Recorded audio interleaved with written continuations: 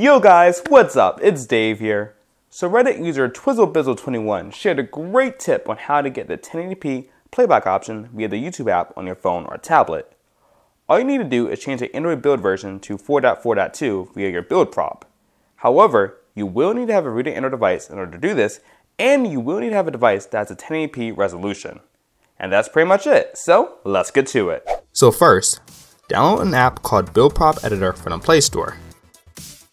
After launching it, navigate to the Build Version.release and change the value to 4.4.2.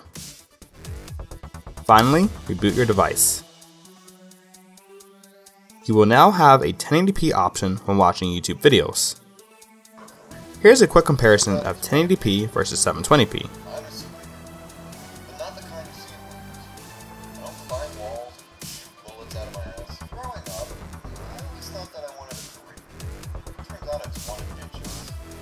There isn't too much of a discernible difference. So guys, there you have it. That's how to get a 1080p playback option via the YouTube app.